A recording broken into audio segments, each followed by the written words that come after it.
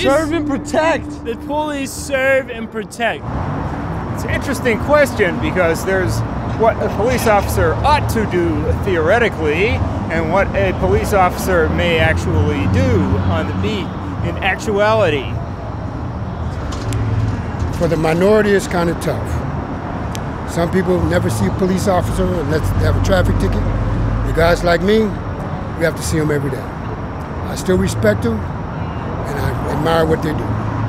Every time I deal with a police officer, it's usually after the fact that crime's been committed, so I don't think they're there to, they're almost, in a lot of my opinions, historians of crime, rather than actual there to solve a crime or even prevent a crime. Like, prevent a crime through show of force, but having people there is kind of, you're being more imposing rather than solving a problem that may be deeper rooted. You never know what you're going to respond to. It's like, you know, firefighters. Those are people who are generally looked down on, or not down on, but looked upon as, you know, true heroes. And then you got the police officer where you get all of this, you know, static. I do appreciate our police officers for doing some of the nitty-gritty jobs that none of the rest of us want to do.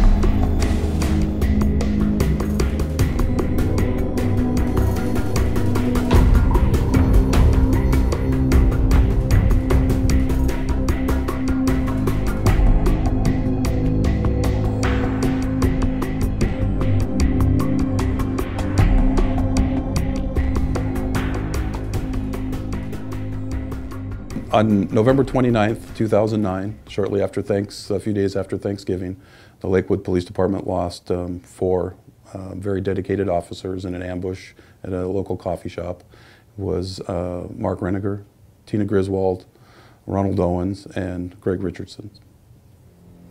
He said we had 4 officers down in a coffee shop that were killed, and I didn't believe him. I actually thought he was joking because something like that just doesn't sink in as being true. And I actually made him repeat it about 4 times before I finally realized that it was serious and this is what was actually happening.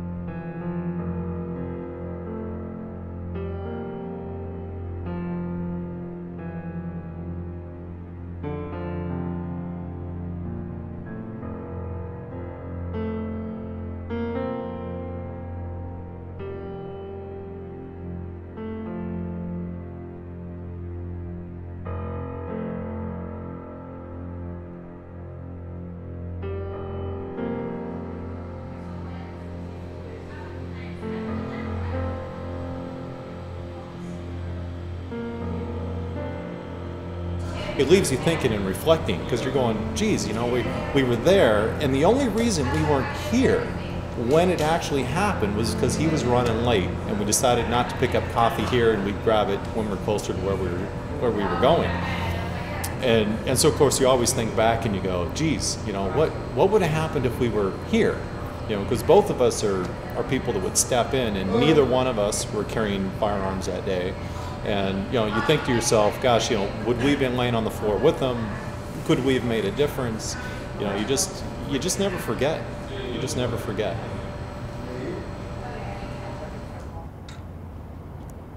Mark was one of those guys. He grew up in Pennsylvania in rough part. I mean, he grew up in the projects, and so he was a street smart guy. That's where he learned a lot of his instincts from living on the streets, because he lived right in the middle of it. And then he went into the military, and then working many years at Tukwila and being on SWAT for as long as he did. He had those instincts, but he wasn't able to use those instincts in the coffee shop that day. And so if that could happen to him, that could happen to anybody.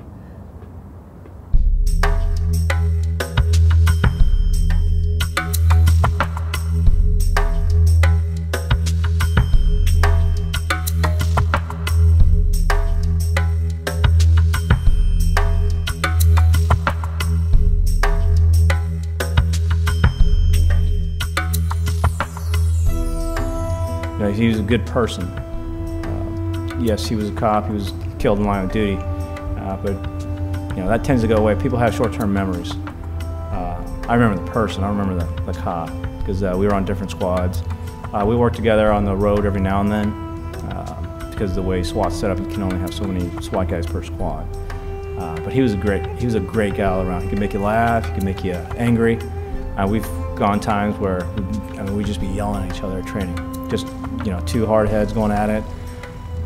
And, at the end of the day, hey, we're still best friends. Go to dinner, go to have drinks, whatever. Go on road trips for training and stuff like that. So it was always good. We're very fortunate here in the state of Washington. We have a Washington's Most Wanted program that is produced by Q13 and David Rose. And it's modeled after America's Most Wanted, the national program. And they help us in so many different ways get the word out on who we're looking for and catch bad guys. I think they're up over 400. I think they just hit their 400th capture here.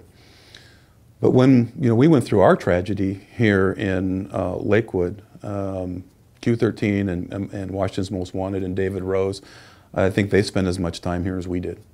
They were just very engaged with us, and they were worried about us. And you could really tell it was true emotion that they were running off of. And anytime there was any little tiny bit of information, or somebody needed to find somebody, a witness, or we were looking for somebody, when I say we, I mean law enforcement in general,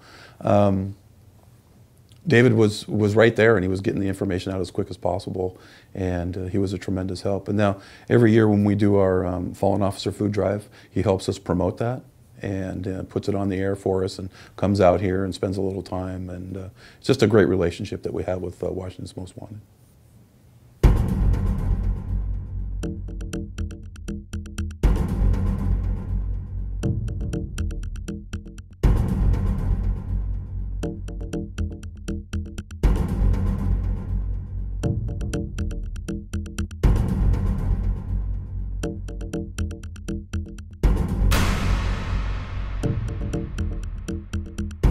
It's weird how tragedy will bond you with people.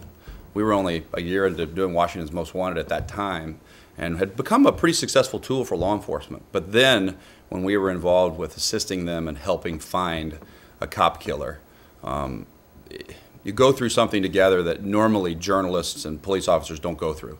It creates a special bond that really has never happened before in my career and probably never will again. It certainly created a sense of trust that we have with them, and being able to be there and support them is important to us as a television station, and more importantly to me as the guy that every day spends 12 hours working on helping cops catch bad guys. It's important to me to know the impact that we were able to have on the Lakewood community and on the police department there, being able to help them in this horrible, terrible time. What's interesting to me is that when I get a fugitive now, the first thing I look at is how dangerous are they? Do I have another Maurice Clemens on my hands? Do I have a Christopher Montfort?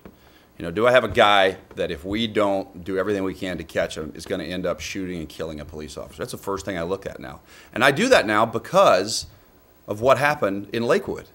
Because you had a guy like Maurice Clemens. You had a guy that had DOC violations and should have been kept in jail. And yet here he is, able to go out and kill cops and find weapons. And so for me, I take a look at the fugitives we put on the show and I go through their criminal history. And if they're a high violent offender or if they've made threats to cop, they go right to the top of the list for Washington's Most Wanted. And in the last couple of weeks, I've had guys that are threatening officers and saying they're going to pull a Maurice Clemens.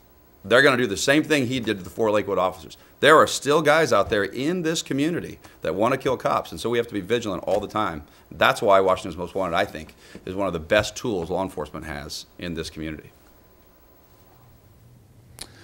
In all honesty, I don't think that the public really understands what a cop does, because what we do out here is sometimes ugly and people don't want to really know. It's a tough, ugly business. We deal with tough, ugly people who are trying to harm, other people, and it can be a bit dicey at times. And so I don't think people really understand, running through a yard at 3 o'clock in the morning in the dark, chasing 3 or 4 different people, and not knowing what's around you, and just kind of making it through by your wits and your training. So I think they have an idea of what we do. But if you take somebody on a ride along and they see a couple of these hot calls, they will tell you, I have no idea what you guys did. And it's very impressive, and man, I have so much respect for you guys after actually seeing what you do. My definition of a hero? My definition of a hero is somebody who does what they're supposed to do, not looking to be a hero. Just the way they live their life.